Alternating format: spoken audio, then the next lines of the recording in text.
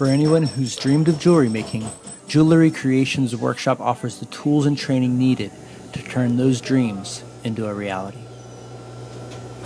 So, check this out. Can you see one of these?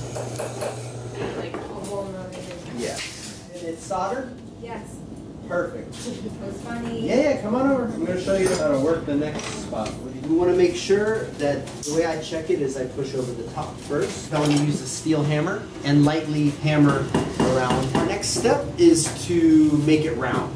If we have excess solder on the inside, then we need to remove it with the file. And you can almost see like that little burr, that little edge. We want to remove that before we go to solder that down.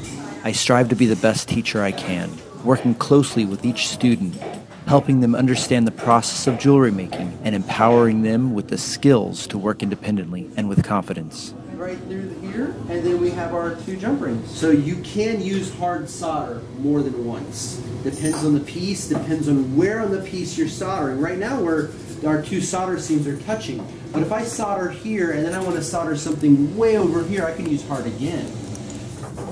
Half of my students have never made jewelry before, and some have never worked with their hands. It's exciting to see them leave class wearing beautiful pieces that were 100% made by them. We've got 2 pieces of metal that we want to join. We need to drill a hole through the 2 pieces of metal.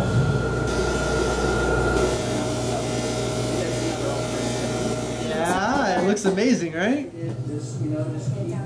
JCW is a place where you are free to explore your creative side in a fun atmosphere. We have built a community where jewelry makers and metalworkers can come together to create beautiful things. Your plate has a thickness. Your bezel can be soldered down under there. There you go.